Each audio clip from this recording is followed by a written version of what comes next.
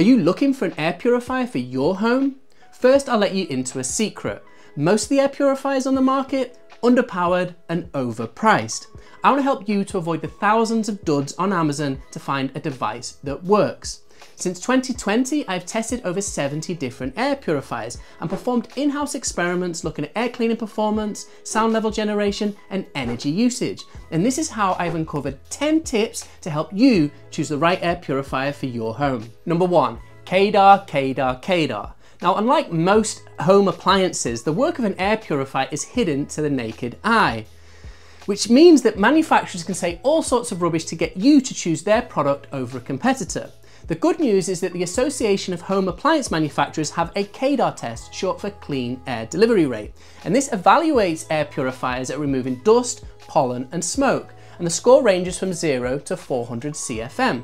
Now, as a very rough approximation, for small spaces up to a maximum of 200 square feet, you'll need at least 150 CFM. For medium-sized spaces, you're looking at 260 CFM. And for very large spaces, you're looking for 300 CFM and over. Very large spaces will need very large CADR. For example, you might look at the Smart Blast, which has a massive CADR of 559 CFM.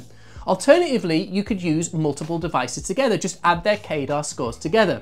The Energy Star website has a great directory where you can search and see the CADR scores for most air purifiers.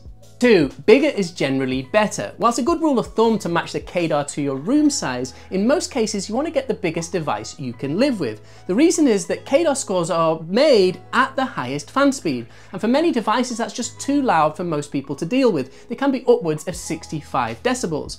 With larger devices you can run them at the lower fan speeds and they can still clean a lot of air without generating too much noise. Another benefit of a bigger device is they often have similar, only very little extra running costs, as the filters don't need to be changed so often. 3, don't trust room size recommendations. If you go on Amazon today, you'll see many air purifiers giving specifications for room size of 1,000, 1,200, 1,300 square feet for small, little, cheap air purifiers.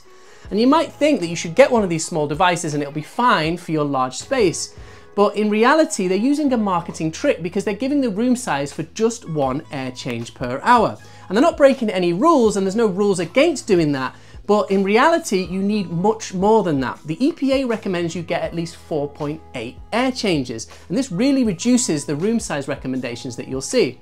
So as a good rule is use the Energy Star directory to look at the room sizes there, as well as our site at House Fresh, because we always give the room sizes for 4.8 air changes.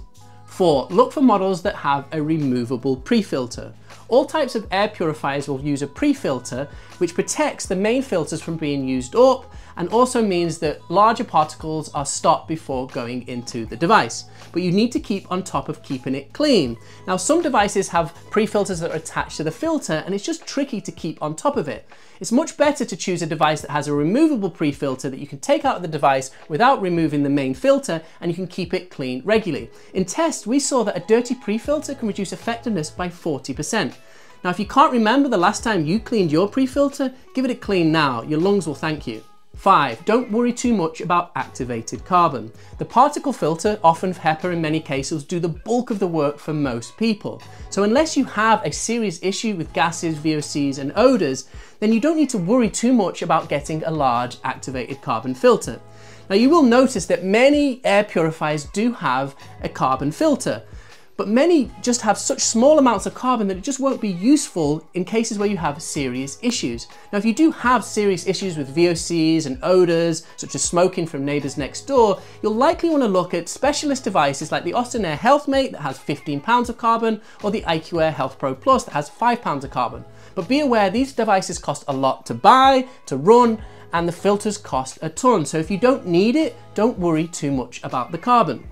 The cheapest air purifier that has a good amount of carbon would be the WinX 5502. It has a separate washable carbon filter that you can wash and get more life out of it. And it's good considering the price, but it still won't be enough to deal with very serious issues with odors and gases. Carbon filters will reduce the particle efficiency of your device. So if you don't need the carbon filter, try running it without. SmartHair does this really well, where all their units will only come with particle filters as standard, and you choose to get the carbon filter. Whereas devices like Levoit, where they bond the carbon filter with the particle filter, means you have no choice. You have to run the filter with both the particle and the carbon. 6. HEPA is not a requirement for a good air purifier. HEPA is just a grade of filter that measures how much small particles are blocked in first pass filtration. But air purifiers will have multiple passes of air, so it's not such a good thing to look at. Now we've seen this for ourselves with Lavoie, where we've now found out that they don't use HEPA grade filters, yet they perform very well at removing tiny particles from the air. The same is true with the Corsi Rosenthal box or the NuKit Tempest, DIY devices that use MERV 13 non-HEPA grade, yet they perform as well or even more effectively than many devices that use HEPA grade. Don't get caught up with the HEPA grade used, look for CADR. 7. Don't forget about noise levels. There's no point in an air purifier being great at cleaning the air if it sounds like a turbine. A device like an air purifier is going to be needed to run continuously, so you want to make sure that it's not so loud that it's going to put you off doing it. Many devices that are too loud are just going to be switched off and never used. Now be wary of manufacturers because they'll often state the lowest fan speed sound level instead of the highest fan speed. Now some of the quietest air purifiers we've come across are from brands like Allen, Smart Air, and we've also been super impressed by this new PC fan DIY kits like the NuKit Tempest, where they use PC fans to push air through a device and clean the air, but without generating massive amounts of noise. So before you decide on a device, make sure you know exactly how much sound it's going to generate at the fan speed you want to run it at. 8. Decide if you want an ionizer. Ionizers have a bad reputation after companies in the early 2000s pushed these devices on consumers like the Sharper Image Ionic Breeze, which then we found out that caused high levels of ozone and VOCs. Now there was a change in the law in 2010 and CARB certification came in place, so modern ionizers don't lead to these buildups. However, they can lead to dust buildup around the device, and some house fresh readers have let me know that it can irritate their respiratory issues. Now, if you do want to go down the path of getting an ionizer, stick to brands that have it as a button that you can press on and off. Allen, Winx, Coway all have this. And avoid brands like Blueware where the ionizer is integrated as part of the process so you can't disable it. 9. You might not need those smart features. Now modern air purifiers come with a ton of bells and whistles with onboard sensors, app support, scheduling, you name it. But for many situations you might not need it. For example, dealing with wildfire smoke, allergies or outdoor pollution, you're going to want to just use your air purifier at the highest level that you can deal with from a sound point of view and just let it run. So only these extras are not required. And you can often find devices that don't have these smart features for less money and are less likely to have issues in the future. 10. Stick to brands that have been around a while. If you don't want to go down the DIY route, a good rule of thumb is to stick to brands that are well known. Many brands like IQAir, Smart Air, Lavoie, Coway, Winx, they've been around for many, many years, and you can be sure that they have a lot to lose if their products don't live up to the hype. In 2020, loads of new companies entered the air purifier market, and in our testing, they mainly had underpowered and overpriced devices. And the real bad side of these new brands is that if they go bust and they go out of business, you won't be able to find filters or even access warranties for devices that break. So it's much less risky to go for brands that are well known. I hope these tips have helped you to find the right air purifier for your home. If you want to know which specific models we really like, then check out our best air purifier for 2024. I'll make sure to link it at the top.